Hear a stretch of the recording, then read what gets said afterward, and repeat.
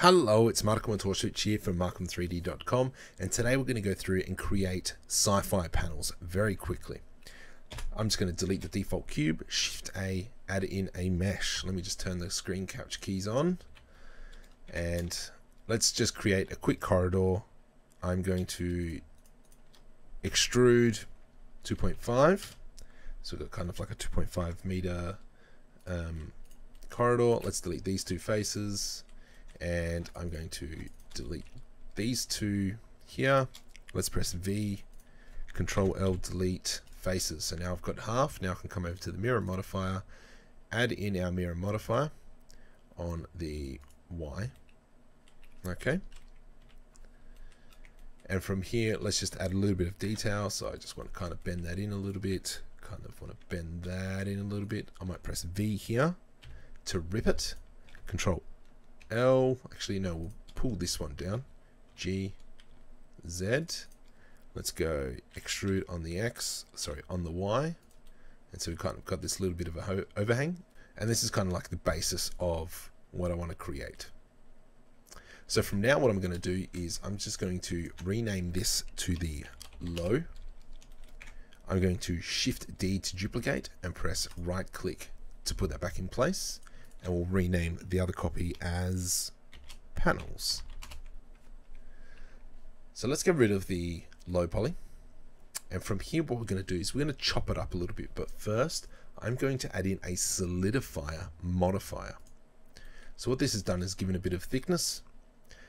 I prefer to have a little bit thicker. And what I want to do is put the offset to 0 and enter. So what will happen is if we enable the low poly and we go to a wireframe, if we go to wireframe and we come side on, will we be able to see it? Probably not. There we go, we can see it. So this section here is the low poly, and this yellow area that we've got selected are our panels. So press Z and back to solid.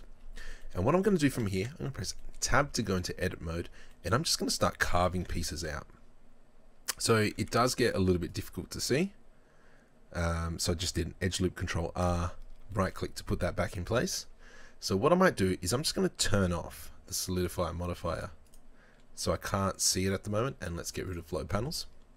So I've done one cut there. I'm going to do Control B 0.01 to create a bevel, and then I'm just going to delete that face. And while we're at it, let's put in two edge loops, size X or SX.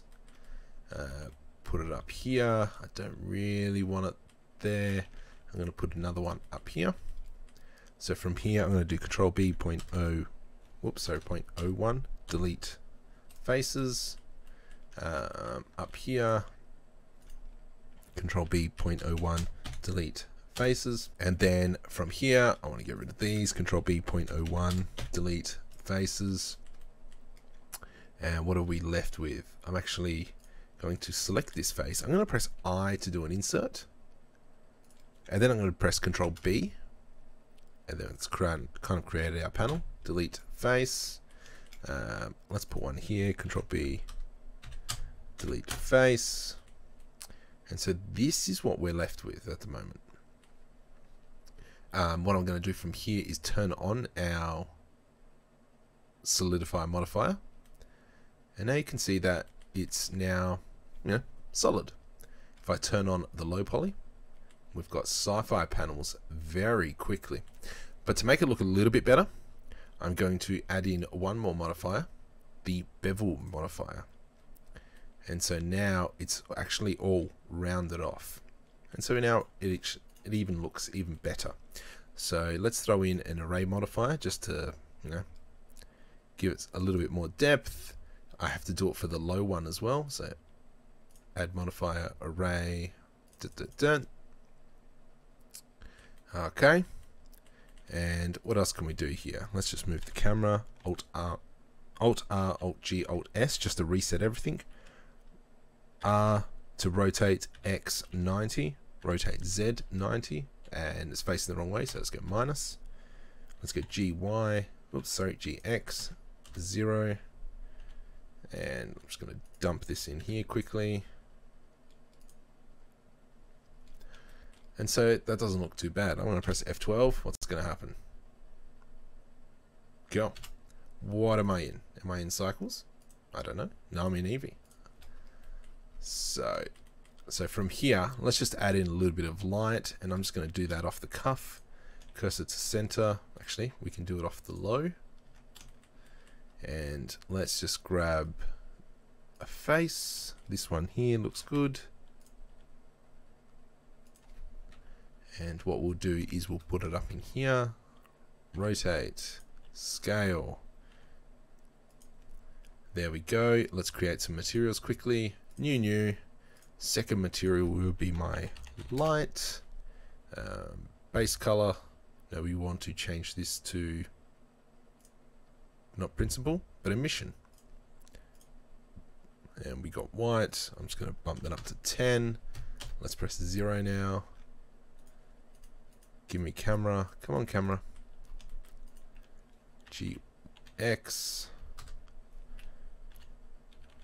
And I just want to kind of look at the roof. Let's get rid of that light.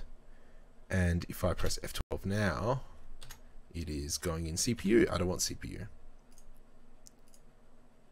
I want my GPU, which is a GTX 980.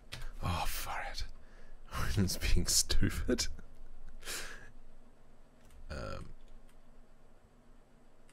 Let's have a look. You know what? And just on that quick render, nothing rendered out, and I believe I created the material. Come on. I created the material and forgot to hit assign. So now if I come in here, performance, oh jeez, 256 by 256 is good enough. F12, let's have a look at what the render looks like quickly. That is by far not enough. So let's come back over here and we will jump back into our material. Let's just bump it up to 100. And what we'll do is on this, let's create a new material here. I want to add in metallic just a little bit, specularity. Sure, let's bring the roughness down. Sheen, let's go up a little bit. Let's just see what happens. Didn't work out the best. Whatevs. We can now see this is how you can quickly create sci-fi panels. I do have another way of creating sci-fi panels, and I'll probably release that version next week. So make sure you hit subscribe and like this video. Really helps me out. And yes, thank you very much.